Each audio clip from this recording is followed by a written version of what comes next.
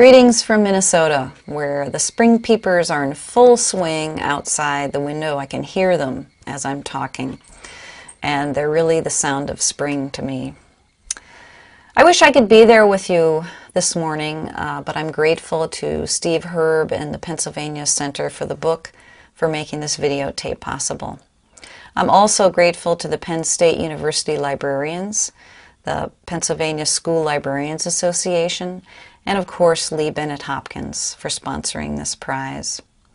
I also thank all those hard-working judges who read all of those poetry books and chose Song of the Water Boatman. I'm very, very honored to be accepting this award, this Lee Bennett Hopkins Poetry Award. It's named for one of my poetic heroes, and I have met Lee on several occasions. I don't know him well, but I remember the first time I met him, and it was at the University of Minnesota's Curlin collection. He was giving a talk, and he was very vivacious, of course, and I charged up to him afterwards, very eager, and introduced myself and talked about my writing, and he was very kind to me and listened. But the thing that I remember most about that meeting was his lecture, his talk, and in particular one thing that he said in referring to our tendency to overanalyze poetry as teachers. He said that we should read it and shut up and go on to math. I've always remembered that. This award is very special to me because it's about poetry. It's a poetry award, and poetry to me is a mysterious thing. It's something that you can't really define. It comes from a special place, sometimes in whole sentences, and sometimes it doesn't come at all, and sometimes the revision can be brutal, but it's something that I love to do, and I've always been interested in, and it seemed like the perfect medium for this book, for a book about a group of mysterious creatures that live beneath the water. I had much occasion to think about creatures like this in my children's growing up period, when I spent many hours sitting next to ponds and lakes, watching them swim, digging with them, catching frogs.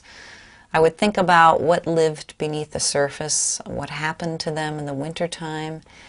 And together we started researching these things, and being a poet, I became enchanted with their names. Names like whirligig beetle and backswimmer and water boatman. They just seemed so interesting to me that I wanted to write about them.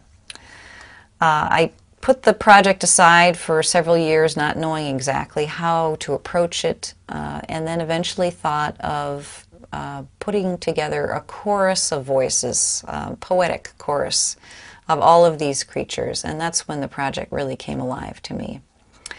Fortunately, editor Ann Ryder of Houghton Mifflin believed in this project, and Becky Prang created beautiful artwork to go along with it.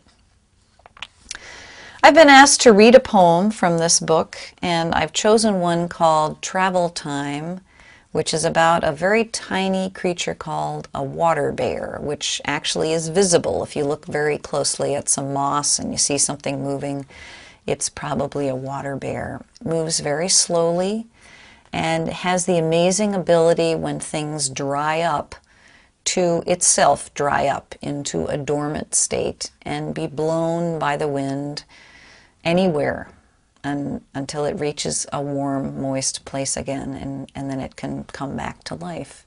And that just seems like a wonderful way to live to me. So I read this poem in celebration of having found a patch of moss myself after many years of drought. It's called Travel Time. In late summer, when the old, hot sun drains the pond, and every drop of water sizzles and bakes, the water bear stops her lumbering, folds her tiny claws against her chest, and shrinks, smaller than she already is. a speck, a grain, a microscopic den packed with weightless paws. She waits for wind to take her somewhere cooler, wetter, more like spring. Thank you very much.